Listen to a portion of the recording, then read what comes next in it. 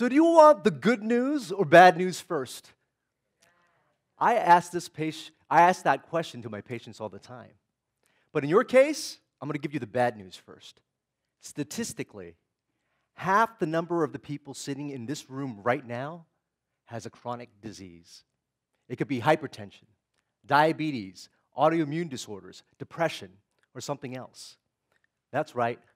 1/2 of the country has a chronic disease, and 1 in 4 has multiple chronic diseases. These conditions have become a national and global epidemic. And as we know, modern medicine is the most advanced it's ever been, and we're spending the most money we ever have on healthcare, but we're also the sickest we've ever been. In fact, for the first time in our history, children born today have a lower life expectancy than their parents.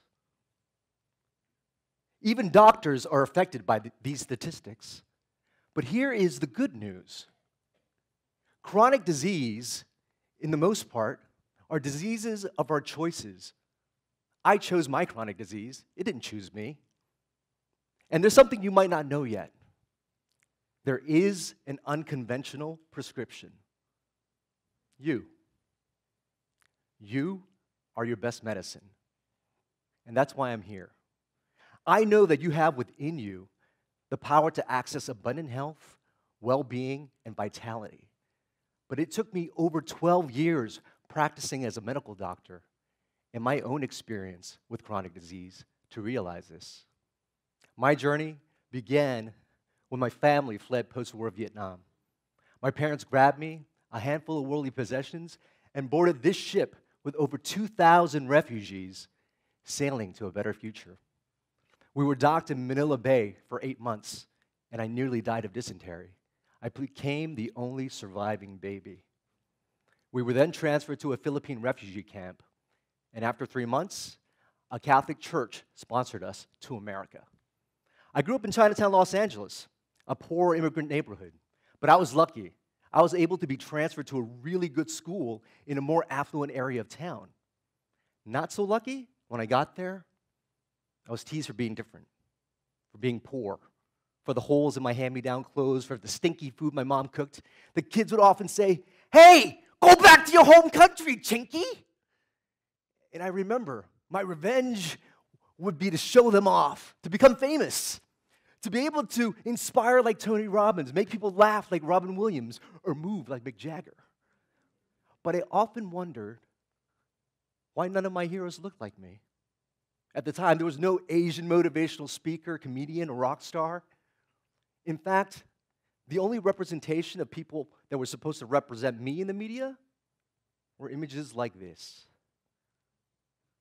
And so for the longest time, like some of you, I just wanted to be something or someone else.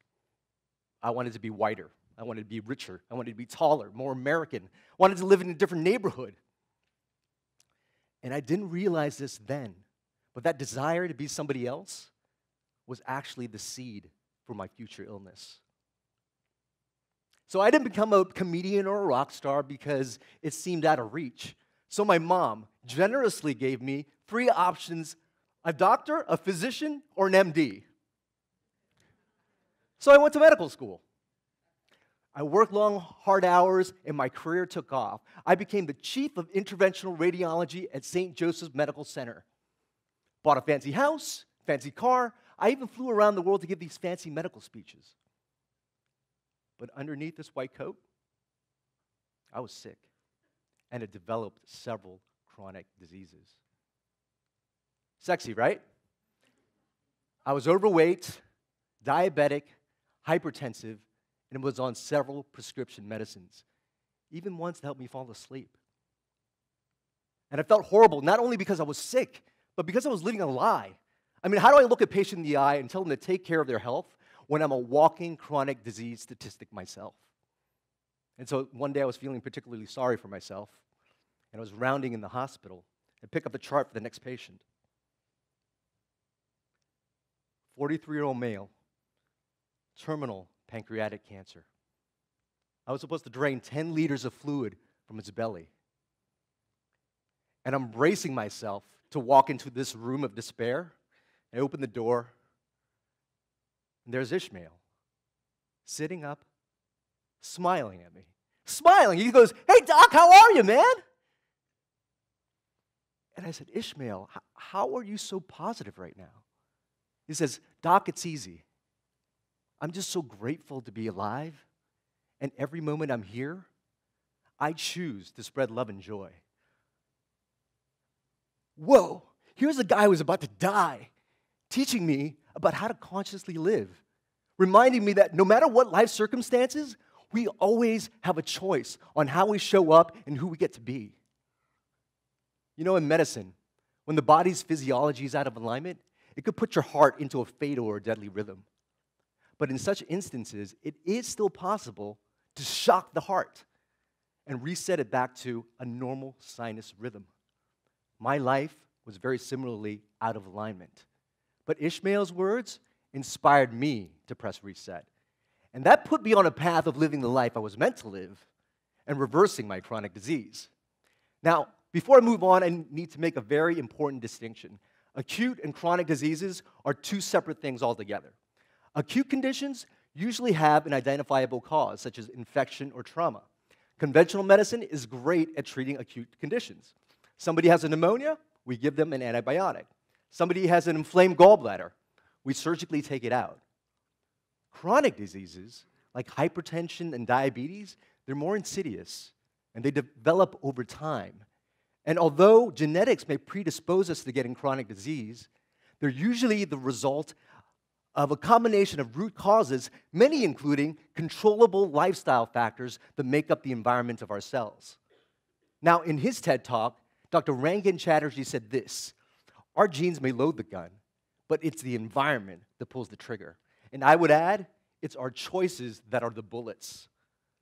See, modern medical care is so focused on managing symptoms with medications that we often fail to eliminate the root causes of illness. But these symptoms, the elevated blood pressure, the elevated blood sugars, the insomnia, they're not asking for more medications. They're actually signals from our body asking us to take back our power and to step into the fullness of who we really are. And that's why I was sick, because I was denying who I was. Sure, I became this successful medical doctor, but I got in here for all the wrong reasons. I'm embarrassed to say I didn't become a physician only to help people or because my mom made me. I became a physician to be respected. I used this white coat to hide the not enoughness and shame I was feeling inside. You see, I climbed this mountain to success, only to discover I climbed the wrong mountain. You see, at the hospital, I was expected to be serious, stoic, and strong, which is a problem because I'm a goofball, I'm an artist, I like to make people laugh. But I shrank who I was. I dimmed my light because, as one supervisor told me, "Vuu, there ain't no comedy in medicine." Don't ask me why it sounds like Mr. T. But after that encounter with Ishmael, I pressed reset. I started to explore the artist in me. I started to do more public speaking, creating funny and inspirational online content. I even became the host of a show called Behind the White Coat. That's right, a comedic talk show blending health, education, and a little Hollywood. This was the beginning of the journey that reversed my chronic disease. And here's the best part. Science supports that our choices and living on purpose are our best medicine. There's a field of study called epigenetics, epi meaning above, genetics, genes, which demonstrate how external factors above the genes actually control how they behave. It tells us that it is our choices that make up the environment of our cells, which then dictate how our genes are activated or expressed. Now, over 95% of all chronic diseases have lifestyle components. How well we eat, whether we sleep enough, exercise enough, whether we have a supportive community. Even the thoughts that we think and the emotions we feel contribute to whether or not we get disease. Epigenetic research also tells us that if we could tap into states of eudaimonic happiness, or that joy that you feel when you have a deep sense of meaning or purpose in your life, that actually activates genes in your body for better health. decreases inflammation, increases immunity. It even lengthens these things called telomeres, which extend the longevity of your cells. This is your body's way of rewarding you for living your truth and purpose. So how do you tap back into the purpose you were born with? Simple. Begin by thinking about the things that bring you joy. Maybe it's more time with your family.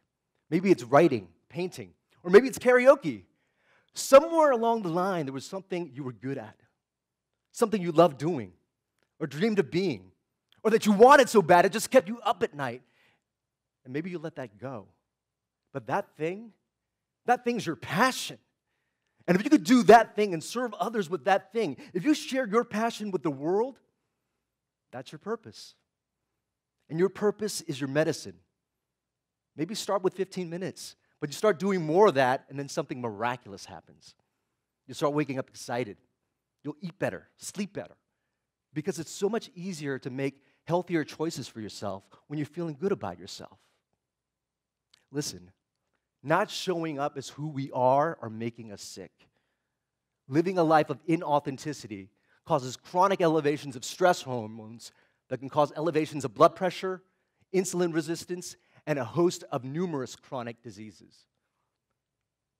The Austrian physician and Holocaust survivor Viktor Frankl said this: between stimulus and response, there's a space. And in this space is our power to choose our response. And in our response lies our growth and freedom. And what he was saying reiterates Ishmael's point, that our power, our growth, our freedom, our health actually begins with the choices that we make moment by moment by moment. And in making new choices, I'm happy to report, I'm an ideal weight. I'm free of prescription medicines and no longer have chronic disease.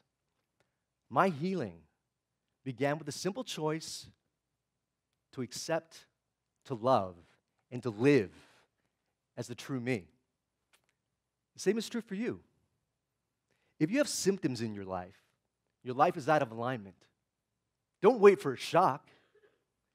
What if you chose to press reset right now, to own the power of your choices? When you deny who you are, when you deny your purpose and passion in life, that puts a cap on your potential for health. Because you were born to be limitless, to feel exuberant, to bring something unique into this world. And if enough of us embrace and share this truth, together we can reverse the chronic disease epidemic. Remember, your purpose is you, and you are your best medicine. Thank you.